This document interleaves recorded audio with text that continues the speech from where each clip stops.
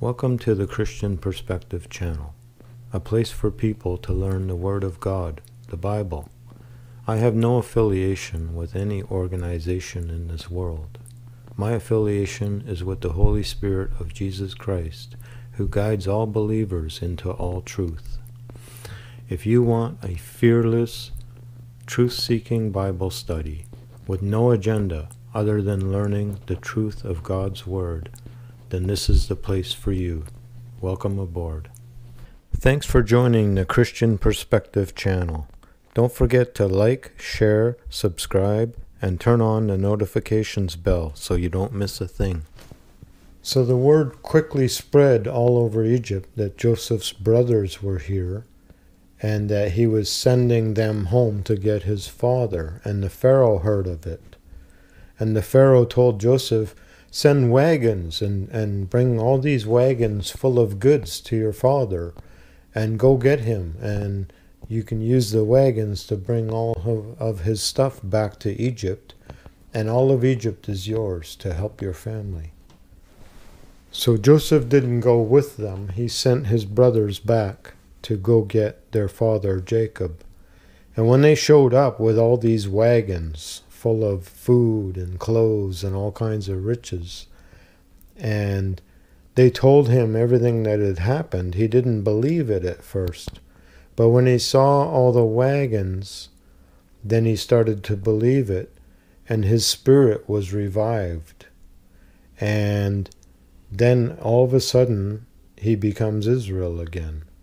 And Israel said, see, ever since he lost Joseph, his name was Israel, but he reverted back to being Jacob.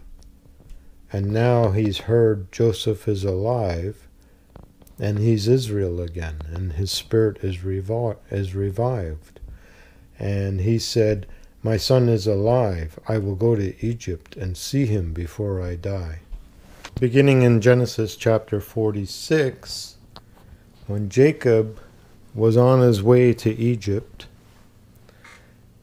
Israel stopped in Beersheba to offer a sacrifice to the God of his father Isaac. I guess Jacob had some concerns because God told Isaac, don't go to Egypt. And Jacob was probably wondering, should I go to Egypt or not? And God spoke. We're going to go through this later about Israel, Jacob. But God said, Jacob, Jacob, do not be afraid to go into Egypt, because there I will make you a great nation, and I will bring you out again. And your son Joseph will place his hand on your eyes. Meaning that Joseph will be there when he dies. And so Jacob went into Egypt with his whole family, his children and their wives and their children, and there were 70 of them altogether that went into Egypt with Jacob. And when Jacob got to Egypt, Joseph came out to meet him in Goshem. And Joseph said to Jacob, when you meet Pharaoh, and Pharaoh asks you, what is your occupation? Don't tell him you're a shepherd, because shepherds are an abomination to the Egyptians. Tell him you're a cattle herder, because Jacob had sheep and cows. Now, beginning in Genesis chapter 47, Joseph went to meet the Pharaoh, and he had 5 of his brothers with him. And the Pharaoh asked them, what is your occupation? And they said, we are shepherds, just like our forefathers before us. And the Pharaoh said, well, that's good. If they're skilled, then they can take care of my cattle also. So the Pharaoh had no problem with it. Joseph then brought Jacob to meet the Pharaoh. And the Pharaoh asked him, how old are you? And Jacob said, 130 years have been the days of my pilgrimage on this earth.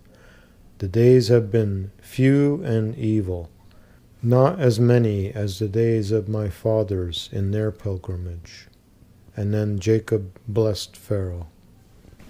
So they settled in Goshen, and as the famine went on, and the people ran out of money to buy corn, and the Egyptians, and so Joseph started accepting cattle as payment, and the Egyptians were selling their cows to Joseph for corn, and eventually their cattle ran out, and then Joseph started buying their land for corn, and eventually they ran out of land as well, and Joseph moved them into the cities. And then he told the people in the land that he will make them servants of Pharaoh, and he will give them seed to plant in the land, and he will take 1/5 of everything that they harvest as a tax, and 4/5 shall be for them to reseed and to feed their cattle. And they accepted that, and they thought that was a good deal because, as they said, you have saved our lives. And the only ones who owned land after that were the priests of Egypt, because of a law that their land was never taken. They had a free allotment of grain, so they didn't need to sell their land.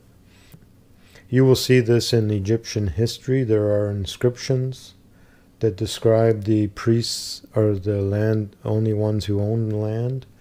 And there are inscriptions about 7 years of famine and 7 years of plenty. But Egyptian history is like a stew that's been stirred. It's been studied all along. Even since ancient times, Egyptian history has been a study of scholars. And all through the Dark Ages and during the Darwinian times, Egypt was studied, and historians are slow to catch up and slow to accept new things. The entire Middle East has been rediscovered in Sumer, and biblical archaeology has taken off like a rocket, but Egyptian history is still kind of bungled up, and because there were many dynasties that wiped out the previous dynasties and many overlapping dynasties, it's a very convoluted history. There's actually too much of it all in one place. So it's very hard to decipher a lot of it and to set dates. And some of the things that do line up with biblical events don't line up time-wise. And some things are very incredibly in tune with biblical events, but not in the timeline. And so then you got people saying, well, the Bible got it from the Egyptians.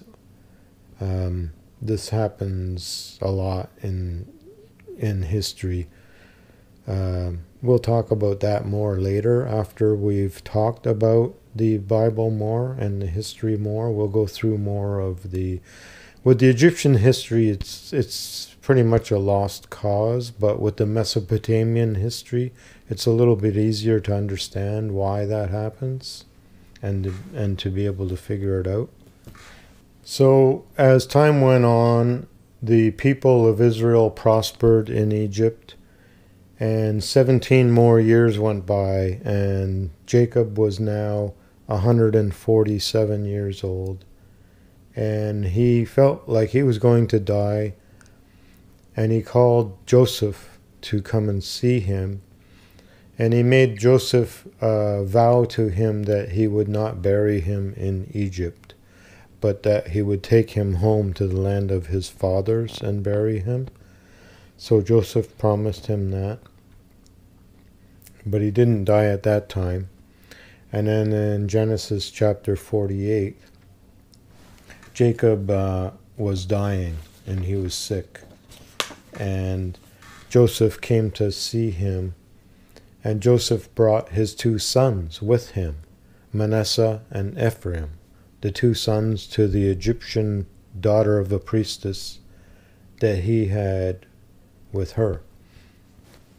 So then Jacob said to Joseph, he said, when I was in the land of Uz, when I was in the land at Luz, which is Bethel, the God Almighty appeared to me, who is El Shaddai, God Almighty. And he told me, I will make you a great nation, and I will bless you and multiply you, and I will make you a company of nations. And I will give you this land for an everlasting possession. And now behold, your 2 sons, Manasseh and Ephraim, shall be mine, even as my 2 sons, Reuben and Simon, are. Reuben and Simon are the 2 firstborn sons from his wife Leah. So he's saying Ephraim and Manasseh will be as my 2 firstborn through Rachel instead of you. And every son after that will be yours, but these 2 will be mine. So he's doing this as a way to double Joseph's prosperity. To make Joseph 2 sons to Jacob and Israel instead of 1 son. Actually to Israel. He's making them 2 sons to Israel instead of 1 son to Israel. And Joseph didn't have any more children, not that are recorded in the Bible.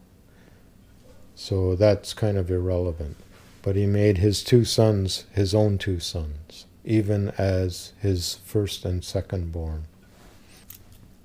He then asked to see Joseph's sons, and Joseph brought his sons, and he put Manasseh at Israel's right hand and Ephraim at Israel's left hand.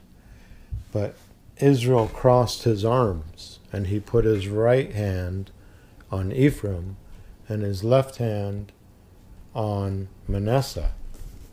And then Israel blessed them, and he said, the God Almighty, who redeemed me from all my troubles, and who fed me all my life until this day. So he's taken that away from Joseph. You didn't feed me, God did.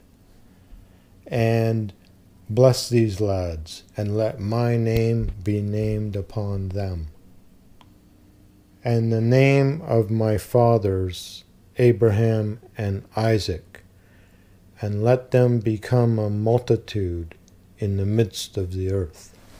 Joseph then saw that he had crossed his hands, and he said, no, you put your right hand goes on Manasseh. Manasseh is the older child. But Israel said to him, he said, no, Manasseh will also be a great nation, but his younger brother shall be much greater than him, and he shall be a multitude of nations. And we see this principle described in the Bible of Reuben. See, in the next chapter of Genesis, Jacob blesses his other sons and gives each of them a blessing. But he took away Reuben's blessing, the oldest, because he had lain with the concubine of Jacob, or Israel. He laid with Rachel's maid. And this principle is described in 1 Chronicles chapter 5, starting in verse 1, we read, Now the sons of Reuben, the firstborn of Israel, for he was the firstborn, but for so much as he defiled his father's bed, his birthright was given to the sons of Joseph, the son of Israel.